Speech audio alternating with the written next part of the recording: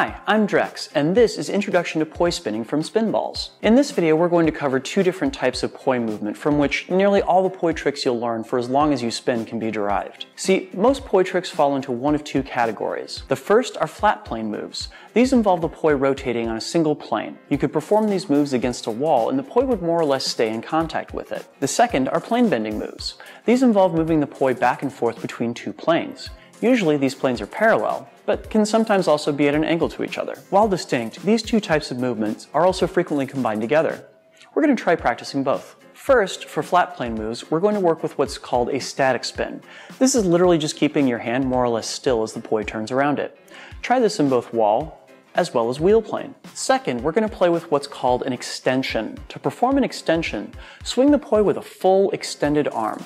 The poi itself should feel like an extension of your wrist and hand, elongating the circle that you're creating. As you're working with extensions, try and always keep your hand in front of your shoulder to avoid injury.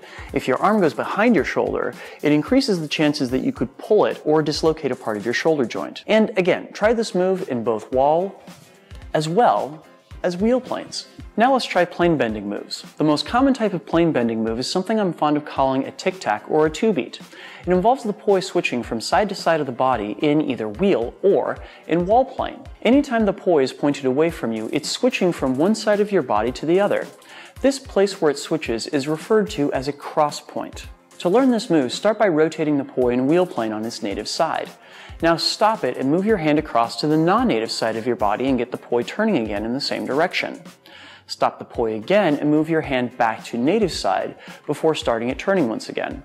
Your goal is to switch back and forth across your body without stopping the poi. The poi itself should always be traveling up when it passes by your shoulder and down when it's pointed away from you.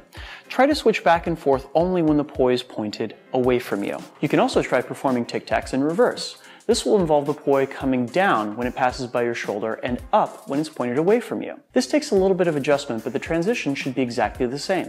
Switch the side of your body the poi is on when it's pointed farthest away from you. And, of course, you should learn this with both hands. Here's a great workout to help you master tic-tacs. Start by performing 10 tic-tacs back and forth with your hand directly in front of you. Then an additional 10 with your arm extended straight out in front of you as far as it can reach.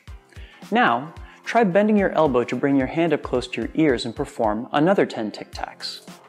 Finally, perform tic-tacs with your hand directly touching your chest.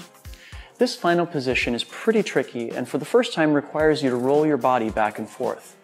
You may find it easier to keep your hand a couple inches away from your chest at first and then work to bring it closer and closer with practice until your hand and your chest touch. Flat plane and plane bending tricks are the first tools that you'll add to your repertoire as you work to gain skills and confidence with poi. Like the plane control exercises, these should be done frequently in your first months of spinning and start to build good technique for years to come. Thanks so much for watching. Now show us what you can do. Share your photos and videos of your progress with Spinballs.